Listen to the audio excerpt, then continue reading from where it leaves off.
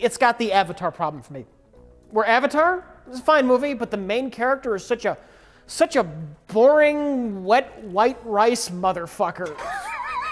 What? It's just so bland, the protagonist in Avatar, and the protagonist in this, I get nothing out of it. It's just, I'm the white guy protagonist, man. I'm not gonna do anything, and all of these more interesting characters around me, they're gonna do all of the shit, and I'm gonna get all of the credit.